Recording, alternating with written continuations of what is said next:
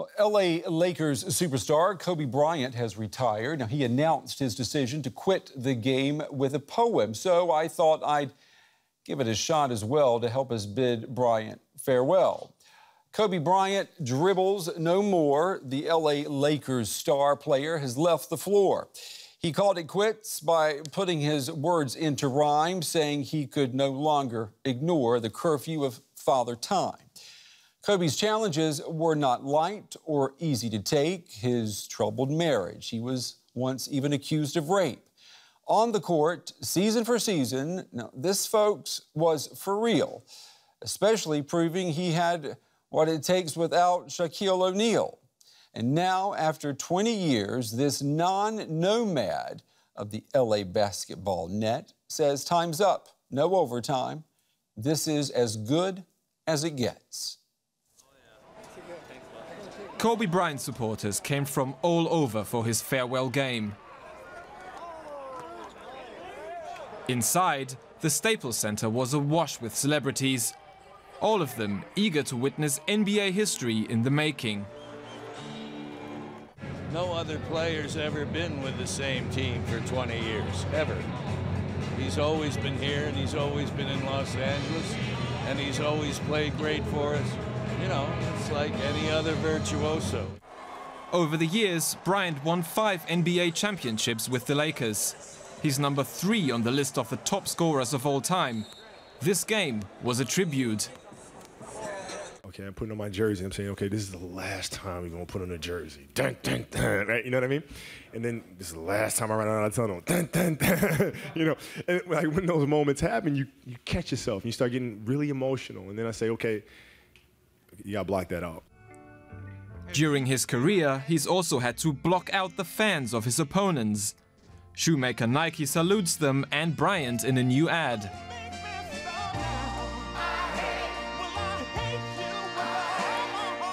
They sing about how much they'll miss to hate him. And yes, in his last game, he did give Utah Jazz fans a reason to hate him. The Lakers won.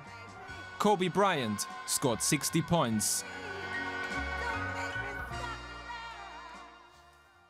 All right, our Kres Harrington, the sports guru, is here in the studio with me. I mean, Kres, that was an incredible final game. Yes, it was. Unbelievable. I looked at it, I thought it was kind of like the Super Bowl halftime show for the NBA in a way, wasn't it? Yeah, but it was well deserved, especially being at the Staples Center, no doubt about it. Unbelievable turnout. They had a video tribute, you know, featuring a lot of current stars, past stars, even Jack Nicholson.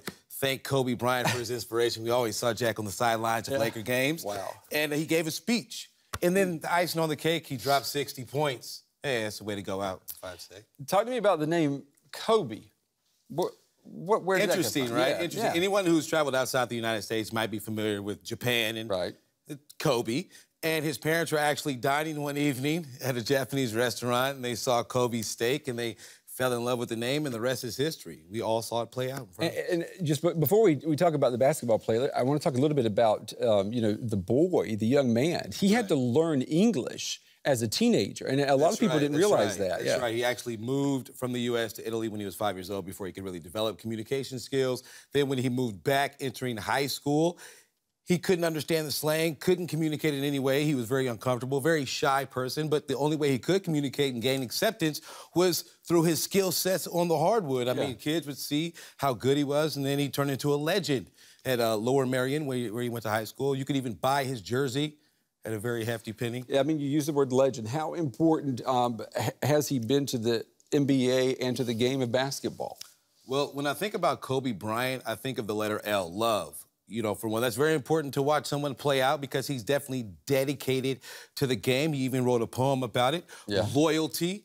He's played the most seasons in NBA history with one franchise, 20 seasons. That's a lot. That's a generation. That's a monogamous player. Incredible. Lakers. Lakers is synonymous with basketball. We saw Showtime, Kareem Abdul-Jabbar, now Kobe Bryant, Shaquille O'Neal, and then Kobe Bryant again. That era, unbelievable. And then he'll go down as a legend because as a Laker, most points scored in Laker history, most minutes played in Laker history, most steals, only second assists. You know, of course, you got to give that to Magic Johnson. I mean, it is amazing.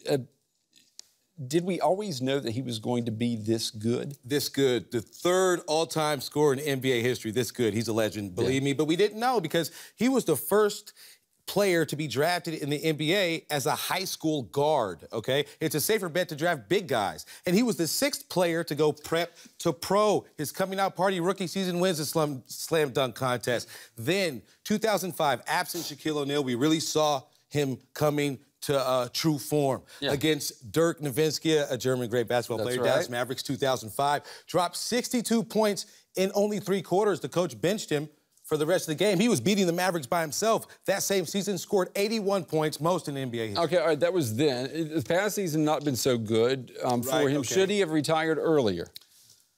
You know, some people might say, but he's a fighter. I think that, you know, he was wanting to do things that his body couldn't.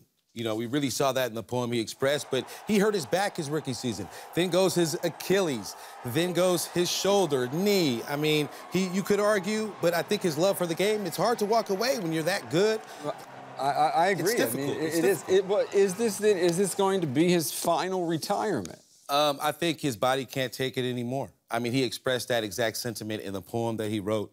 Yeah. Dedicated to his love for basketball. So, you know, I think we all can see that and agree. It's nice that fans can see somewhat of a flash of past greatness. For him to score 60 points, that's a great way to go out rather than, you know, crippled and walking off the court. I see you brought your basketball. I mean, he's passed the baton, right? Or the basketball. Yes. Who's going to fill his shoes? Well, I think right now what you have to look at the reigning MVP, Steph Curry, you know, the outstanding guard, the babyface assassin from outside for the Golden State Warriors. They just won the most games in NBA history after just winning.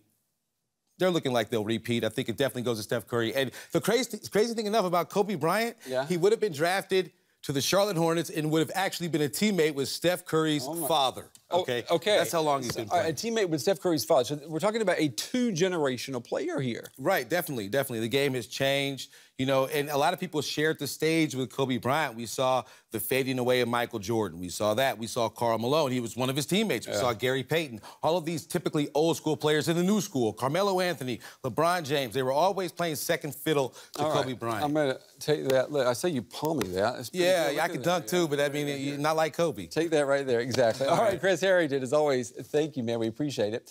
We're almost done with the day. Like every day, this is a work in progress, just like our basketball game here. We'd like to know what you think. You can share your thoughts, your ideas on Twitter, either at DW News or at Brent Goff TV. There you see it. Please remember to use #TheDay. And remember, whatever happens between now and then and on the court, tomorrow is another day. We'll see you then, everybody.